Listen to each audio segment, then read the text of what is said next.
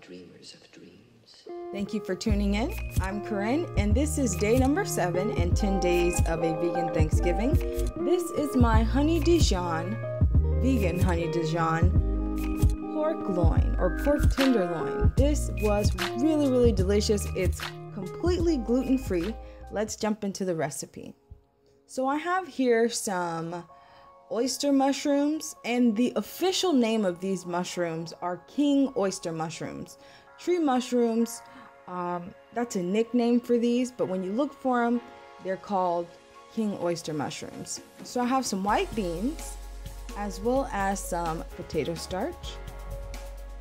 And this is a vegan pork bouillon I found at my local Asian market, and I just pureed that, and here it is in the bowl.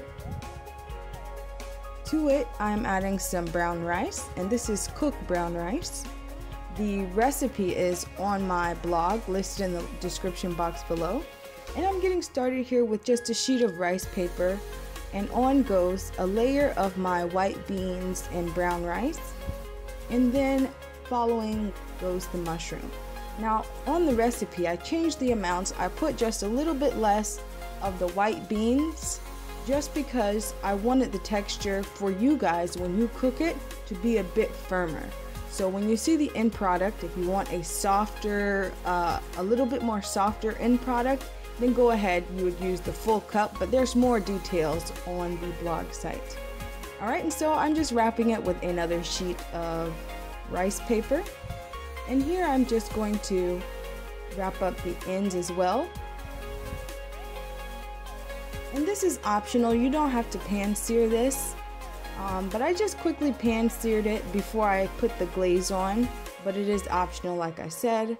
And this is just some of the vegan honey, which is made from apples, or you can use agave, or maybe some simple syrup with brown sugar, some parsley, and whole grain Dijon mustard with just a little bit of the regular Dijon mustard. And I baked this in the oven at about 350 for 30 minutes, and that was it.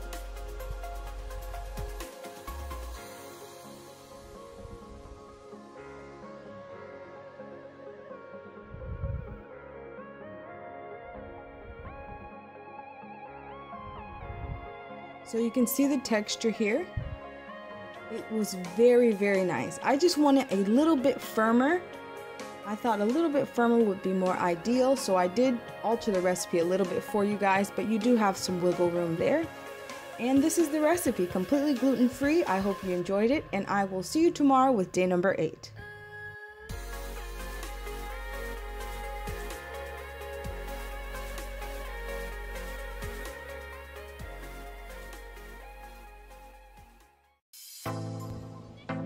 Before you leave, make sure you go over and check out my Instagram account, and go ahead and follow me on Instagram. I would love to see your food pictures, so make sure you tag me in any of your vegan food pictures, and check out some of my other videos. I have a couple linked in the description box below. If you enjoyed this video, don't forget to share it, and I will see you next time.